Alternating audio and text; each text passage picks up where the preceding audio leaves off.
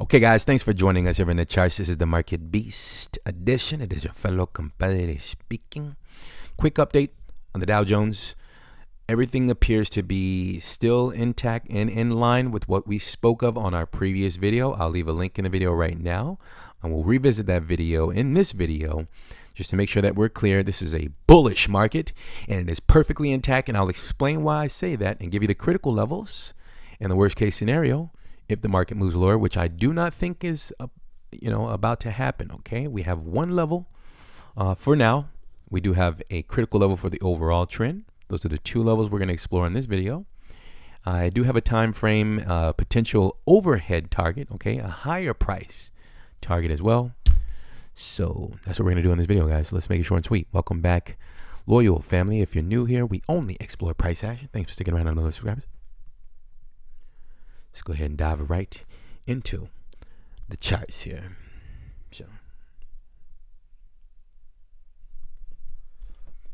today is December the 22nd, 2022, and the current price of the Dow Jones, $32,841.52, fluctuating slightly negative 1.7% for the day. Okay, and again, guys, hopefully we are clear. This is a bullish video on a slightly down day. Let's pull up the original lines.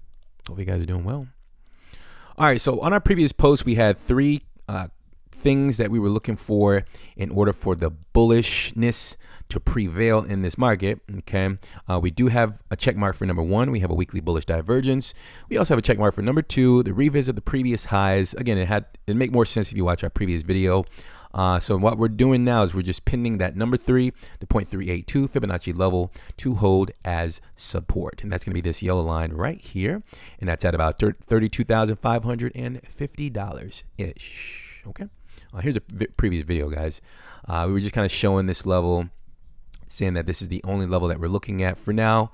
So I'm not going to overwhelm you guys with a million levels. Let's keep it simple, guys, because the market participants are in this market and they are buying this market right now. Okay, and that's not my opinion, guys. I look at price every single day, and that's the level for now. Now, the overall trend, hopefully we're clear on that. If you back out, take a macroscopic look at everything, as long as the two levels that I wanted to go over with you guys, the 32,550 is the current level that we're waiting confirmation on this fib level at the 0.382. The overall trend, for those who want to challenge whether or not the market is in an overall trend, if you simply back out, erase everything, keep it simple, and put that one line right there at the previous level of resistance, which is right there at about $29,500 in the worst case scenario. If the market continues to, move lower, which again, guys, I don't think this market is moving lower, guys. It's a buying opportunity incoming, okay? But if it just so happens that Napoleon macro is wrong, which does happen often, if it goes all the way down in the worst case scenario, guys, 29.5 will protect the overall up trend. Okay, the market is in an up trend. Respect the trend out there, guys. Okay, now the price target that I think I did not mention on our previous video is 41,000 incoming for the Dow Jones.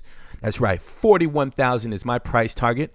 As far as when, now again, guys, we have to make sure that these critical levels are held. You guys have the first level, 32,550. We're going to see how that plays out on weekly candles only. Okay, I'm only focusing on the weekly candles to see if the candles bodies will continue to maintain support at above 32,550. And if you're watching this tomorrow and it's not aging well, that's fine, guys. I'll get in here and give you guys a quick update on the step down, right? All it's doing is going to be stair-stepping down, and the next level down would be the 0.018. Okay, no need to go over that level right now. I'm pretty confident that what I'm looking at now should hold as support. Not financial advice, but let's let this weekly candle close. We still have about a day and 5 hours for this active weekly candle to fully develop. Okay, so of course, it's obvious that the sellers are attempting to push the price down. Will they succeed? I don't know. Let's let the price action determine that. My prediction is that the market will likely hold support near this level.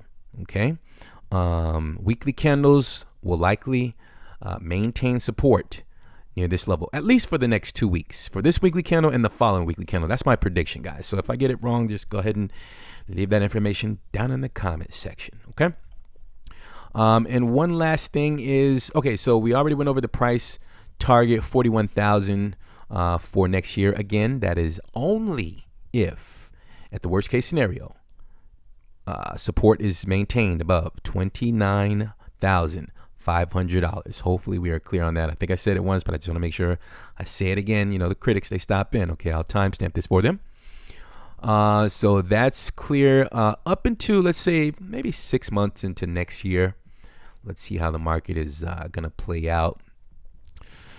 So then last but not least, what I wanted to show you guys is the one thing that is kind of making me raise an eyebrow. Let's start fresh. New chart. Okay. The one thing that is making me raise an eyebrow is the very large shadow above this weekly candle's body. Okay. The reason that it makes me raise an eyebrow is because if you're looking at the screen, like I automatically see these things, right? Because I look at price so much. Like if you look at this candle here, so basically this candle is somewhat identical. I mean, not 100%, right, to this current candle that recently closed. So what I do with that information is I say, okay, so the wick above the candle's body represents selling interest. Yes, we go over that a lot. Okay. So since that candle popped up over there, then the only thing that I do is I take the candle's body, the close of that candle, and I measure how far did the market sellers accelerate the price action to the downside. And all I'm doing is measuring from the close of this candle, and I measure the lowest recorded point, which is right here. So let's go ahead and do that. Pull out our little handy dandy measurement tool and measure all the way down. Okay, so that's about 14%, or yeah, let's call it 15% to the downside. Okay, so what we're gonna do on this candle right here that has somewhat of an identical candles, a wick above the candle's body, where it represents selling. Yes. Okay, so let's take the close of this candle and measure down 15%. So what that tells me is if there's an additional 15% drop to the downside, or a slow gradual move, whichever happens, right, that means that the selling momentum there's still a rhythm within the selling momentum, so to speak, right? Rhythm meaning that the selling has not slowed down ever since January, the beginning of January 2020. Does that make sense? Follow me on the screen here closely, guys. So January the 1st, 2022, the market made a low, right? This is a low, then the previous low, up, lower high, down, lower low, lower high, lower low. That's all we're looking for if you're new, guys. Lower lows and lower highs to identify a downtrend. Okay, the overall trend is to the upside, with the exception of 29.5. But since the beginning of 2022, the sellers have been showing some strength. Okay, follow me. Down, lower low, up, kind of a double top right there, right? Down, lower low. So now the sellers are obligated to make a new low. If the sellers fail to make a new low here, that means that the overall trend will continue. Okay, giving you this bullish information on a slightly negative day. Okay, so hopefully that's clear and crisp for everyone to follow. And that's pretty much it. Looks like I need to plug in somewhere. All right, so that's pretty much all I wanted to show you guys. And I guess I'll give you that measurement. So if I measure from the close of this candle, which is somewhat identical to at least the wick, right? And we measured down 15%. We already did it, but I didn't give you the number. That's going to be at approximately $27,831. Now, again, my prediction is not suggesting that's what's going to happen. We got to take this one day or at least week at a time and see if that 32,550 level can hold as support here in the short term.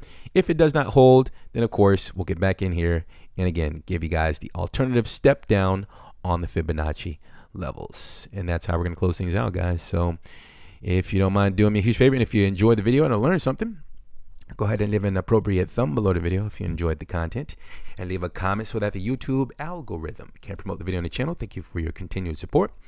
If you guys are new, we also explored the alternative market, just Bitcoin for now. So you can kindly join us here on this interesting journey. And the markets are going down there. Wow. Hopefully this ages well. It's an interesting journey. We'll send that information out to you momentarily. Welcome in. I'd like to take this opportunity to thank you all for your time. Remember to always have a strategy before you enter. Keep that positive energy flowing. We'll talk soon, and bye for now, guys and gals.